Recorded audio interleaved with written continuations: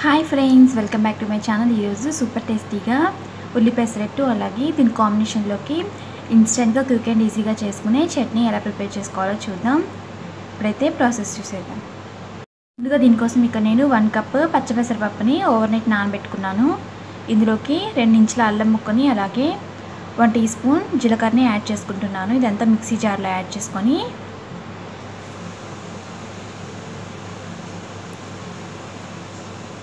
బాగా నురుగులు వచ్చే వరకు తక్కువ క్వాంటిటీలో యాడ్ చేసుకొని బాగా నురుగులు వచ్చే వరకు గ్రైండ్ చేసుకోవాలి.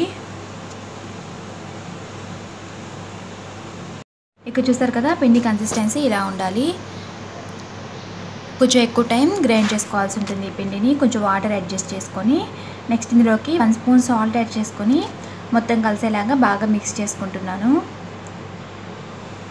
ఈ విధంగా మిక్స్ చేసుకొని దీని మీద ఒక ప్లేట్ పెట్టుకొని ఫ్రిడ్జ్లో పెట్టేశాను. ఈలోపు మనం చట్నీ ప్రిపరేషన్ చూద్దాం. స్టవ్ ఆన్ చేసుకొని ఒక ప్యాన్ పెట్టుకొని 2 టేబుల్ స్పూన్ల ఆయిల్ యాడ్ చేసుకొని ఇందులోకి 2 టేబుల్ స్పూన్ల పల్లీలు యాడ్ చేసుకొని ఇవి దోరగా ఫ్రై అయిన తర్వాత ఒక 7-8 పచ్చిమిర్చిని ఈ విధంగా హాఫ్ చేసి యాడ్ చేసుకున్నాను. ఇదంతా 1 నిమిషం కలిపికొని ఒక 3 టమాటాని ఈ విధంగా స్లిట్స్ పెట్టుకొని యాడ్ చేసుకున్నాను. ఇదంతా ఒకసారి మిక్స్ చేసుకొని ఇందులోకి ఒక ఆనియన్ని ఇలా రఫ్గా చాప్ చేసుకొని యాడ్ చేసుకున్నాను. నెక్స్ట్ ఇందులోకి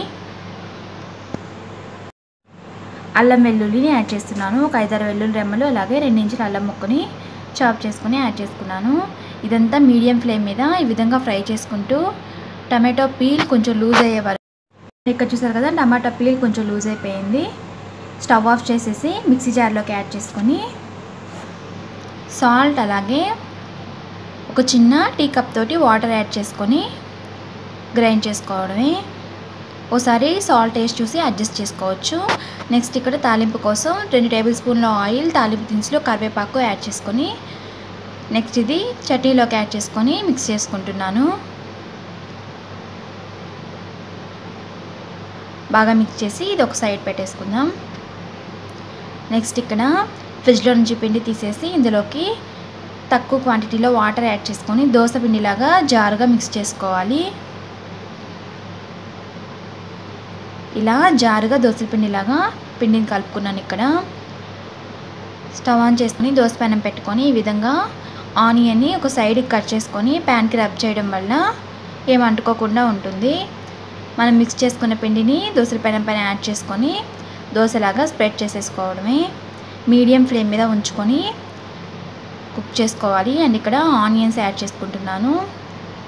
ఆనియన్స్ ఇలా దోశ అంతా స్ప్రెడ్ చేసుకొని 1 టీ స్పూన్ ఆయిల్ యాడ్ చేసుకొని ఒకసారి మొత్తం ఇలా ప్రెస్ చేసుకుంటే దోశకి స్టిక్ అయిపోతాయి అన్నమాట. మీడియం ఫ్లేమ్ మీద ఇక్కడ చూసారు కదా, మనకి పైకి కనిపిస్తూ ఉంటుంది, ఎర్రగా కాలిపోయి ఉంటుంది. ఈ స్టేజ్లో దోశని పెనం నుంచి సపరేట్ చేసుకొని సర్వ్ చేసేసుకోవడమే. ఇక్కడ చూసారు కదా, సర్వ్ చేసేసాను. మీకు కూడా ఒకసారి ట్రై చేసి టేస్ట్ చేయండి. అండ్ ఈ వీడియో మీకు నచ్చితే లైక్ చేయండి, షేర్ చేయండి, కామెంట్ చేయండి, నా ఛానల్ని సబ్స్క్రైబ్ చేయండి.